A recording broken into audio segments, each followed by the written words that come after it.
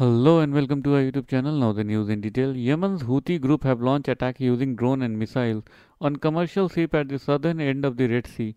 This had prompted many companies to suspend all Red Sea shipping transit.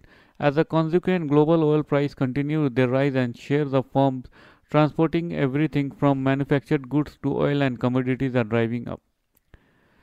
Houthis rebels are backed by Iran. They seized Yemen capital Sana'a in 2014, launching a grinding war. They are formally known as Ansar Allah or the Partitions of God. As of now, the Yemeni rebel group control the west of the country, including its Red Sea coast, the Guardian reported. In 2015, a Saudi-led coalition tried to restore Yemeni exiled internationally recognized government to the power after a year of bloody inconsolable fighting against the Saudi-led coalition. A stalemate proxy war between Saudi Arabia and Iran caused widespread hunger and misery in Yemen. The Associated Press reported the war killed more than 150,000 people, including fighters and civilians. Since then, Saudi Arabia and Houthi rebels have done some prisoner swaps. A Houthi delegation was also invited to a high-level peace talk in Riyadh in September.